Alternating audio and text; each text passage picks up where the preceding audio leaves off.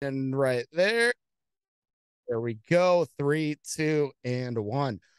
Well, Dan, welcome back. Mayor's Monday here at WSAU.com. It's been a while since we've gotten to chat. I was on vacation for a while.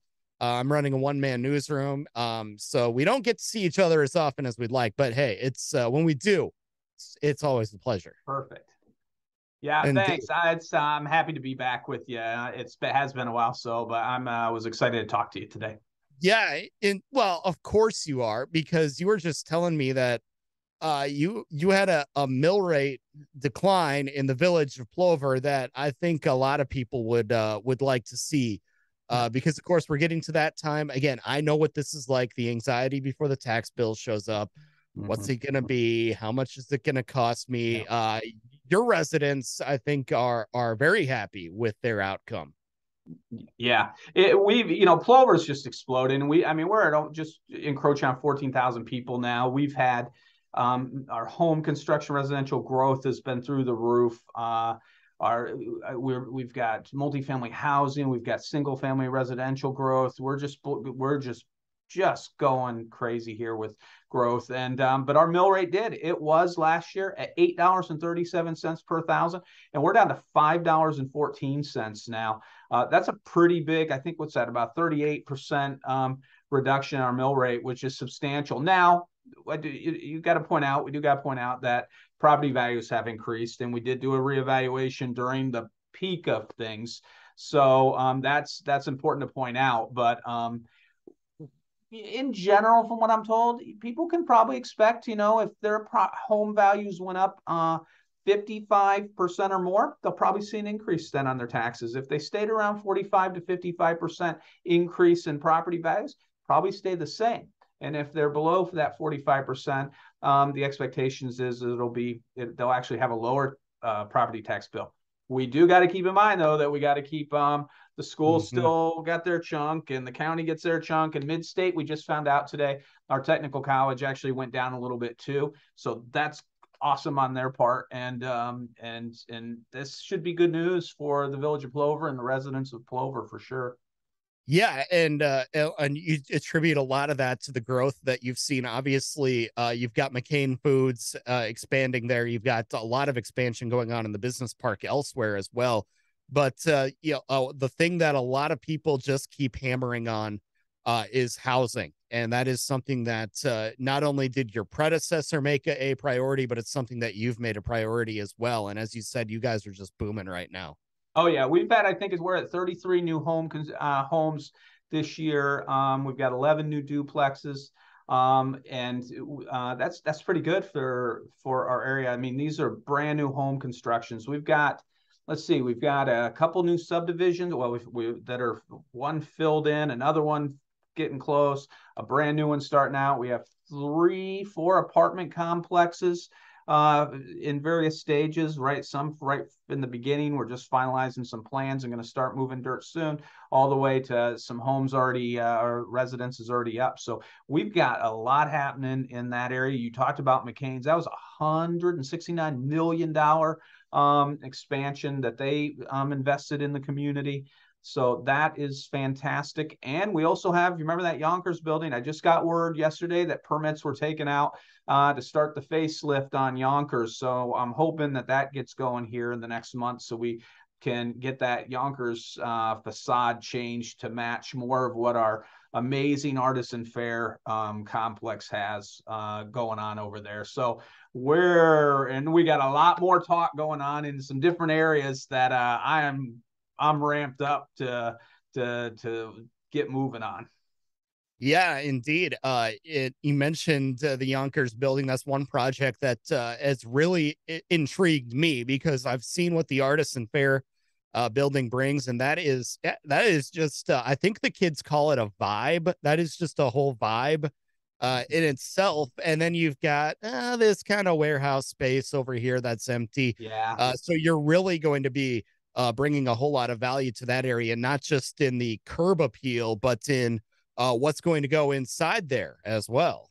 Well, that's right, because we have over an Artisan Fair, we got Mission Coffee, which what a success story with Russ and his team than what he's built. I think he told me yesterday, I met with him, and I think he's in 7 different locations now. And that was a little business that 5 years ago, maybe something like that. Started out in a little shop just down the road here from the municipal building, and he's still has that shop, uses that to manufacture his coffee or to grind and brew and do all the stuff with his coffee. Then he's got right in that Artisan Fair location, he's got awesome business in there, and he's kind of the Plover welcoming center for us also. So he's a great ambassador for Plover. Mm-hmm. But we've got Osos, I think one of the best breweries anywhere around. That's right there in the same area. The Wellness Garden, Anytime Fitness. We got just so much happening out there. There's a hair salon. So, and it's cool. It gives you that vibe. You said it. It gives you a vibe kind of like kind of reminds me a little bit of a place up in Sister Bay in Door County that's kind of that indoor mall kind of look. And just a really cool artistic kind of vibe, and a place they can go in and people can, have coffee, go over and have craft beer or whatever, and kind of enjoy and relax in there, out of the elements too. Yeah, and so for the Yonkers building, you mentioned the building permits have been taken out, but do you know what that is going to be yet? Because I guess when I look at that, you might see the potential for I think they call them a food court type area where you have all kinds of fancy small business restaurant kitchen areas, and you have a kind of a general shared seating area, and maybe a bar beverage area that people could go and get their choice of what they want for lunch, and maybe have a drink or two with it as well. Yep, and it is the same developer that developed the Artisan Fair building. Right now, we're housing temporarily the UWSP library while they're doing reconstruction. We're that's the old Yonkers building's housing their Mm-hmm. books and so forth. So, but yeah, there's some other things that are happening in there. I can't really tell you quite yet. Just tell you that there's definitely movement, and it's pretty exciting, and there's grand plans for out front of that whole complex to be an outdoor kind of park. We've talked about an ice rink, talked about some bench and maybe a sculpture kind of park. There's some talk about what that's going to look like, and the conceptual drawings are really, really cool, and will just flow and fit right into the Artisan Fair building and the Yonkers building. It's going to look a little bit, Yonkers going to look, that building will look a slightly different, but it'll still have kind of stay with the theme from what I believe. Mm-hmm. And I'm sure a lot of places that have empty or dark stores right now are probably looking at some of these concepts and saying, we wish we could do that, because I don't think there's many communities that can say that they've had the kind of success that you have with two big box stores that went closed just within a couple of years of each other.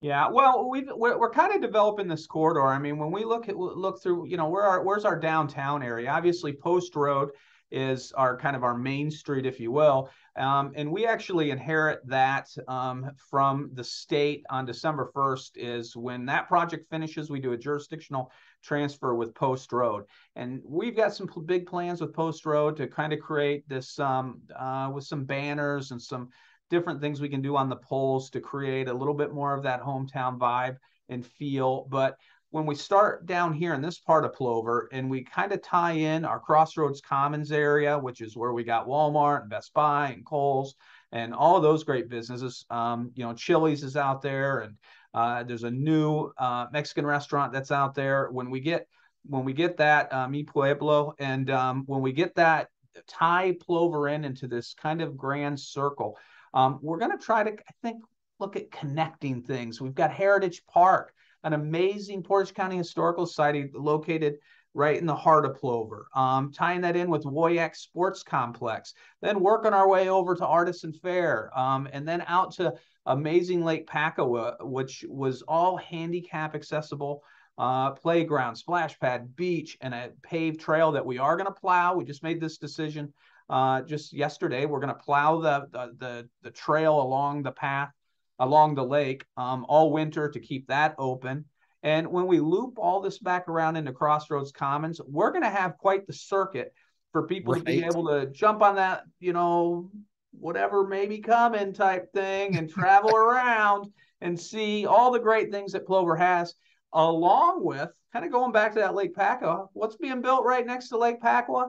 Multi-million-dollar Farming for the Future project and some other big plans. And that Farming for the Future, oh my God, Michael, that is, those guys, they know what they're doing. They're building something that is going to be a technological, amazing piece of education for people around the country to come see what it's about, from seed to store, to consumer, how it happens, utilizing the most amount of the latest and greatest in innovation with technology on how farming happens and how it gets to the dinner plate. And that, tying all those things in, is going to be absolutely amazing. And we are so excited about what the future is holding here for Plover.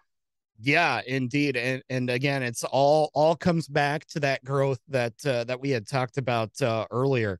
One more thing we wanted to talk to you about before we let you go. Obviously, Village made the decision to kind of break away from the Stevens Point area Convention and Visitors Bureau.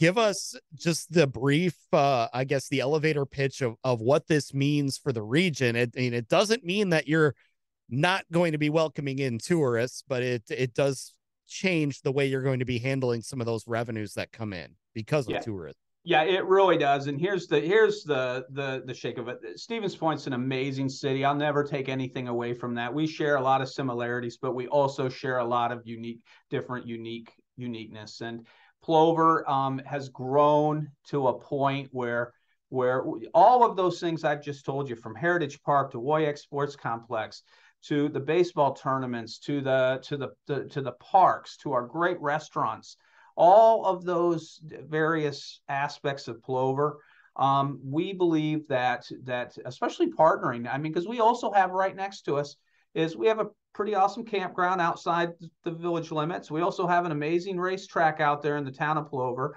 and we're a destination. We're a place to come. We're looking at 80, 100,000 new people coming to see just Farming for the Future alone. So come to Plover, see what Plover is about.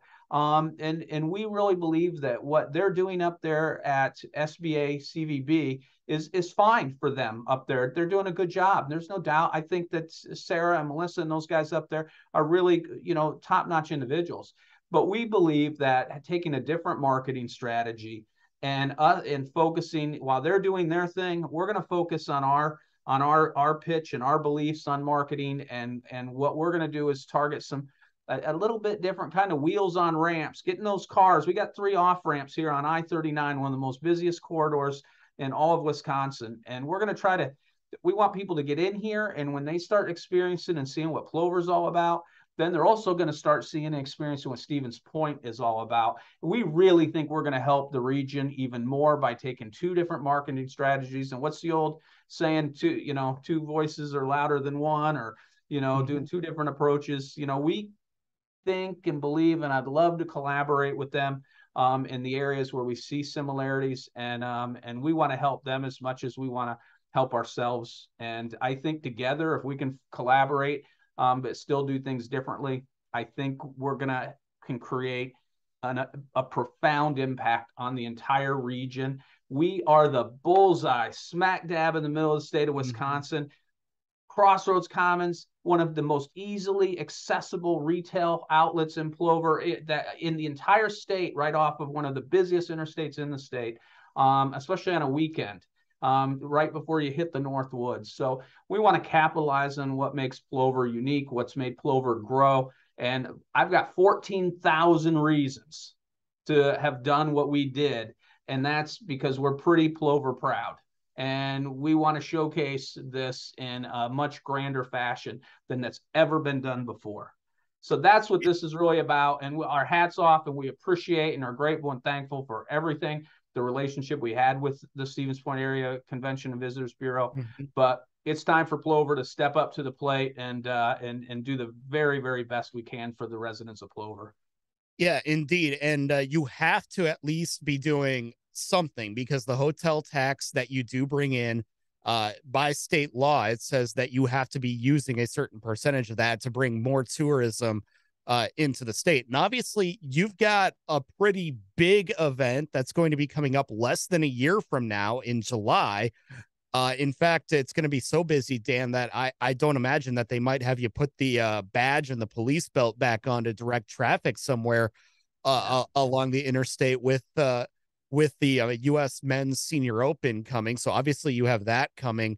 Yeah. So you're focusing a bit on that. But what else then would you like to be focusing on if it's not big events like that? Or how would you be doing this differently, I guess? Yeah, well, and you're right. We're going to have a lot of exposure and people in both communities, and the goal is obviously we want people to come here, visit, experience Plover, and then spend the night, enjoy it. While you're here, there's so much to do in the entire region between both the village and the city that to spend the night in all of our hotels. Partnering, say, with other towns, like the town of Plover, and working together. We share a common name. The town of Plover, village of Plover. I mean, everybody's seen the billboards they have up there. Those also have helped us. They have a great cometoplover.com website that focuses on their area. And when people come to Plover, the town of Plover, we have experienced that benefit directly here in the village of Plover. And we know that the people that come to the village of Plover are going to experience it in the town and the city also. In other area events, such as our Celebrate Plover event this year in 2023, next year, that's going to be a 2-day event. That thing exploded last year. We had the grand opening of the park. We had more people than we believe than we've ever had before. We had one of the best firework displays and shows anywhere, and probably anywhere in the country, because nobody else does it on the last weekend of July. We do. So you know how many people who like fireworks will travel across the country to see fireworks after the 4th of July? A lot of people will. And we didn't even realize that whole little niche of people that it's kind of like the people who like trains, the train people. I'll compare them to the firework people. That people got a passion for seeing these things, and they'll jump in their RVs, their campers, they'll travel across the country to see events. And we really hit it out of the ballpark with our fireworks being at the last weekend of July. And maybe we just get to use up all the leftovers and we get it at a discounted That could price. be. I don't Right. know. But we got a spectacular show, and we've got bands. Southbound will be playing Friday night, and all these other great bands will be happening now. A 2-day event, not a 1-day event, 2-day event in Plover in the end of July in 2023. I'll tell you what, I'm gonna be there. I can tell you that right off the bat. I am definitely going to be there. I can tell you, I told you I was on vacation. I was in Houston. Actually, I got a Friday night fireworks show after an Astros game. First off, I got to see them open Right. the retractable roof at Cool. Minute Maid Park, which is cool. But I got fireworks set to Don't Stop Believin' by Journey. So I'm going to tell you that the bar for this for me is pretty high. All right. That you've got to go over. I mean, if you can get Journey there yourself Yeah. to play Don't Stop Believin' live during the fireworks, then I might be impressed. All right. Well, we're going to keep on building until we got to do whatever it takes to get with as big a names as we possibly can. But I'm telling you what, the ones we had last year were fantastic. And Southbound's another great band that I think is amazing. And we're going to lead the whole event off on Friday night with them and go from there. All right. Well, Dan, we appreciate the time. Always appreciate the enthusiasm as well. And I'm not going to make any promises, but if you get me a Chick-fil-A, then maybe I will take you up on the offer before we started that you said you wanted me to move to Plover. All right. All right. Great tax. I'll tell you what, if you can get it done, I'll put my house on the market immediately. All right, boy, you better be careful what you wish for, and don't challenge me, Michael. Wait a minute. I've been again. My job in Central Wisconsin will not be done until we have Chick-fil-A. This is the closest I've ever gotten to a yes. We're going to make it happen. All right, we'll just have to see what the future holds. The future is bright for those that plan right. Indeed, Dan. We appreciate the time. We'll look forward to chatting again at some point in 2023 already. Awesome. Have a happy, great holidays. We'll talk soon. Indeed.